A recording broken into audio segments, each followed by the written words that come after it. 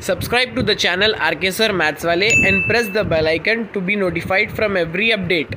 Students welcome to my YouTube channel R K sir maths वाले। तो मैं आज की इस वीडियो में आपको pairs of linear equations in two variables का एक टॉपिक जिसका नाम है सब्स्टिट्यूशन मेथड वो समझाने वाला हूँ। तो आई होप आपने अभी तक चैनल को सब्सक्राइब कर लिया है। जो न्यू है मेरे चैनल पे प्लीज़ जाके नीचे सब्सक्राइब ज़रूर कर लीजिए। हमने लास्ट वीडियो में एक्सरसाइज 4.1 को कंप्लीट कर लिया था। जो क्वेश्चंस मैंने आपको कराए हैं वो बहुत ध्यान से आप देखिए। तो मैं इस वीडियो में आपको सब्स्टिट्यूशन मेथड का मतलब समझाता हूँ। अब pairs of linear equation in two variables मतलब आपको दो इक्वेशंस दिए जाएंगे, एक इक्वेशन और दूसरा इक्वेशन। यहाँ पे सब्स्टिट्यूशन मेथड क्या होगा उसको बहुत गौर से समझिए आप। सब्स्टिट्यूशन इसमें ही आपको समझ में आ जाएगा कि आपको करना क्या है। सब्स्टिट्यूट मतलब दो इक्वेशंस में से एक इक्वेशन को हम एक टर्म के तौर पे मान लेंगे और बाकी के पूरे टर्म्स को राइट हैंड साइड पे भिजा देंगे।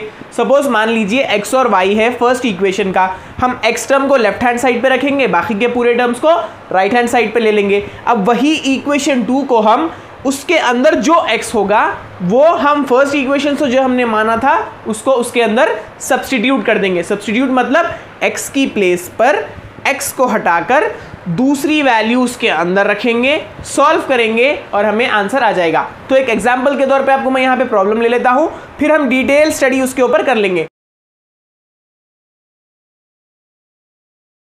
2x minus Y is equal to 5 और दूसरा वाला इक्वेशन होगा 3x plus 2y is equal to 11। आइए देखते हैं अब इसको हम किस तरह से सॉल्व करते हैं। ये रही आपकी इक्वेशन नंबर 1 और ये रहा इक्वेशन नंबर 2। तो आपकी मर्जी होगी, आप चाहो तो फर्स्ट ले लो, चाहो तो सेकंड ले लो। तो मैं यहाँ पे फर्स्ट ले लूँगा। 2x minus Y is equal to 5। मुझे एक वेरिएबल लेफ्ट हैंड साइड पे चाहिए, बाकी के पूरे वेरिएबल्स पूरे कॉन्स्टेंट्स को मैं उधर ढकल दूंगा। तो ये मुझे माइनस वाई अकेला दिख रहा है यहाँ पे, तो मैं क्या करता हूँ इस 2x को उधर ले लूँगा।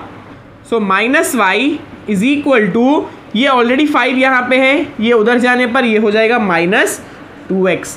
अब ये माइनस वाई, ये माइनस भी मुझे नहीं चाहिए तो इस माइनस को भी मैं उधर कर दूंगा। तो ये माइनस इधर जाने पर पूरे साइंस यहाँ पे चेंज हो जाएंगे। तो सबसे पहले 2x प्लस हो गया तो 2x पहले लिख लेंगे। अब ये 5 माइनस 5 हो गया तो ये हो गया 2x माइनस 5। इसको मान लीजिए आप, जो आपको अभी अभी आया है इक्वेशन 3। क्या मानिए आप इसको मान लीजिए इक्वेशन 3। अब ये इक्वेशन 1 से हमने इक्वेशन 3 को लाया, इस 3 इक्वेशन को आप इक्वेशन 2 में सब्स्टिट्यूट करिए। जी हाँ, यही होगा सब्स्टिट्यूशन। y के प्लेस पे अब आप लिखेंगे 2x माइनस 5 इस इक्वेशन 2 में। तो यहाँ पे हमें लिखना होगा सब्स्टिट्यूट, ये बहुत इंपॉर्टेंट है। सब्स्टिट्यूट इक्वेशन 3 इन किस में सब्स्टिट्यूट करेंगे हम, इक्वेशन 2 में। आइए स्टार्ट करता हूं मैं यहाँ पे। सबसे पहले इक्वेशन 2 लिख लूँगा। क्या है यहाँ पे 3x plus 2y is equal to 11। तो 3x वैसे ही रहेगा प्लस 2 इंटू वाई, 2 तो वैसे ही रहेगा बट y के प्लेस पे हमें ये सब्स्टिट्यूट करना है। तो लिखेंगे हम 2x minus 5 is equal to 11।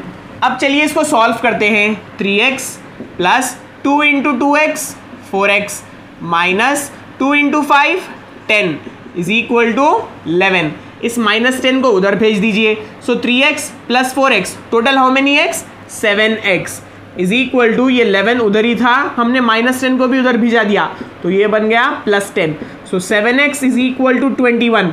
Now send this 7 to the other side, x is equal to 21 divided by 7। 7 1 जा 7, 7 3 जा 21। सो x is equal to how much you got, हमें यहाँ पे x मिल गया 3। हमने यहाँ पे y को is equal to 2x minus 5 माना था इक्वेशन 1 से, उसको हमने इक्वेशन 2 में सब्स्टिट्यूट किया तो हमें x की वैल्यू आ गई। अब इसी तरह से आपको y की वैल्यू भी आएगी। कैसा आएगी, यहाँ पे ऑलरेडी आपने y is equal to 2x minus 5 रखा है। अब इसको आपको बनाना है y वैल्यू, ये x की वैल्यू इसमें सब्स्टिट्यूट करिए, आंसर आ गया। जी हाँ, फिर से आपको यहाँ क्या करना है, लिखता हूँ मैं substitute x is equal to 3 in equation 3। ये इक्वेशन 3 है तो हम उसमें सब्स्टिट्यूट करेंगे। क्या थी y की value, y is equal to 2x minus 5। So y is equal to 2 into x की वैल्यू कितनी आई 3 माइनस 5। अब इसको सॉल्व करिए, यहाँ पे करेंगे 2 3 6 minus 5, so y is equal to 1। तो यहाँ पे फाइनली लिख लेंगे हम x is equal to 3 and y is equal to 1। तो ये दो वैल्यूज आ गए आपको x और y के सब्स्टिट्यूशन मेथड से। तो आई होप आपको समझ में आ गया है सब्स्टिट्यूशन मेथड किसे कहते हैं।